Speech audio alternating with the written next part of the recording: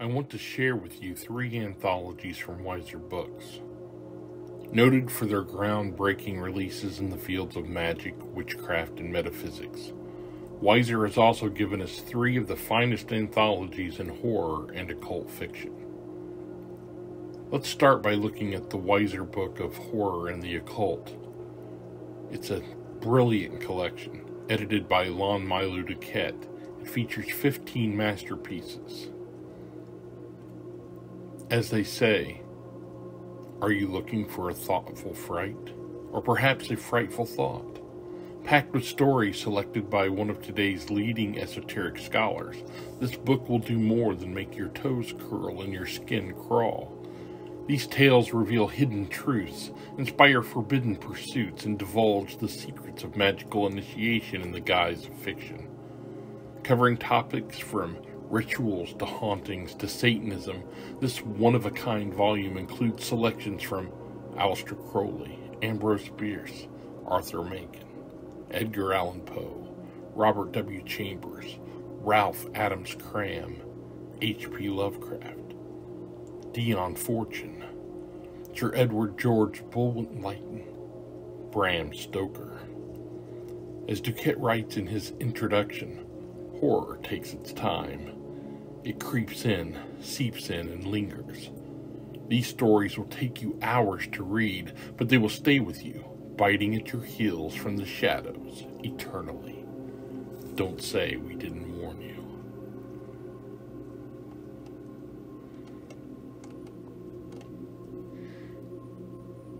Next, let's look at the table of contents for the Weiser Book of the Fantastic and Forgotten, Tales of the Supernatural, Strange, and Bizarre. It's a veritable who's who of supernatural fiction, again with Bram Stoker, H.D. Eliot, M.R. James, Oscar Wilde, Richard Le Gallienne, Robert W. Chambers, H.P. Lovecraft, Charles Dickens, W.B. Yeats, Arthur Menken, Dion Fortune, Algernon Blackwood, Marie Corelli, Lord Dunsany, Edgar Allan Poe, Hans Heinz Ewers, W. W. Jacobs. For many horror fiction aficionados, there are some well-tread stories here, but there are some delightful gems that don't normally make it into collections like these as well. Judika Illes is to be commended for putting together a book that isn't just another greatest hits collection. She did her homework and has delivered a diverse compilation of stories read best by the light of a warm fire, a full moon peeking in from a parlor window, with a scratch of a tree limb on the pane gives you pause.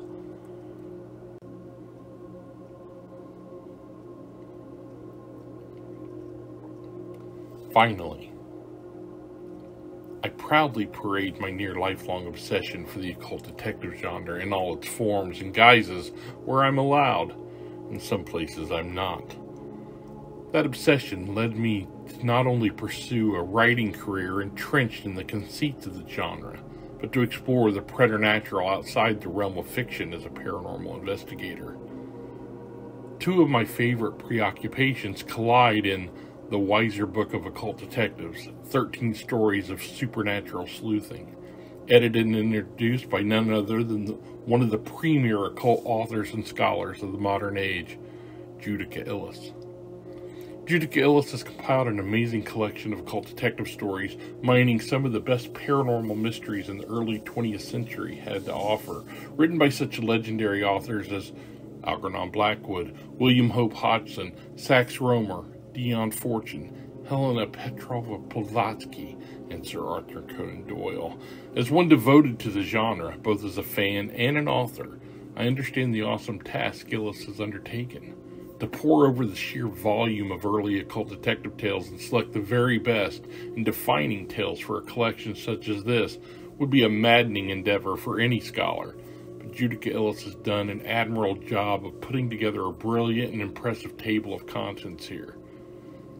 As well read in the genre as I am, Judika Illes has managed to unearth no less than 4 spectacular tales that had escaped my attention.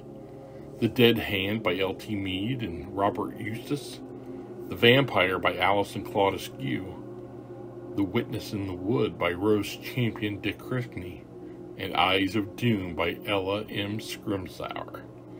Whether you are new to the genre or a lifelong fan, the Weiser Book of Occult Detectives, 13 Stories of Supernatural Sleuthing, is a collection you absolutely cannot do without.